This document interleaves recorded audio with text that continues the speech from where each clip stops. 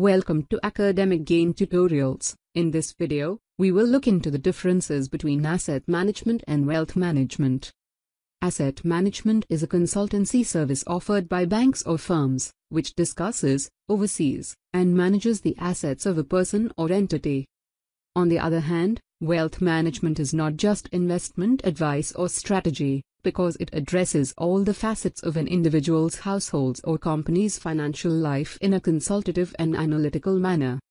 So, let's look into the basic differences between asset management and wealth management in a tabular form. Difference number 1. Asset management is a systematic technique of actively managing, overseeing and investing clients' funds into productive investments in the financial market by a bank or asset management firm. On the other hand, wealth management is a consultative service in which the advisor extracts information about the client's needs, risk tolerance level, return expectations, etc., and creates a strategy to invest in suitable financial products and services. Number 2. Asset management encompasses monitoring and managing assets or investments of the client, usually high net worth individuals, body corporates, etc., whereas wealth management involves solving or improving the financial situation of the client. Number 3. Wealth management includes a range of financial and advisory services, one of which is asset management. Hence, we can say that asset management is one part of wealth management with a narrower scope than wealth management.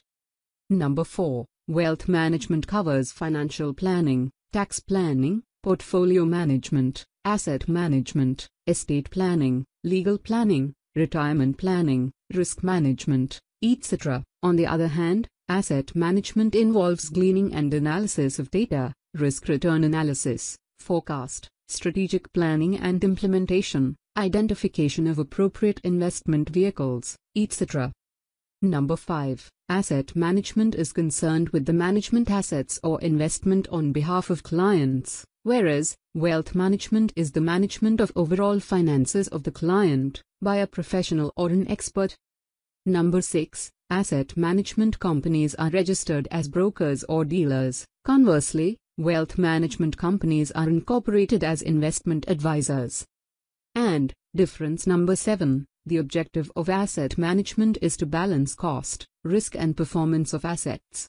However, the objective of wealth management is to maintain and increase long-term wealth of the affluent client. In a nutshell, asset management is all about the management of funds, wherein the asset managers take well-timed decisions as to the investments to be made or hold or sold. On the other hand, wealth management is concerned with offering a wide range of solutions to the client, to help the client in generating maximum returns out of the amount invested. So, these are the differences between asset management and wealth management. If this lecture was helpful, give it a thumbs up and subscribe to the channel. Thank you.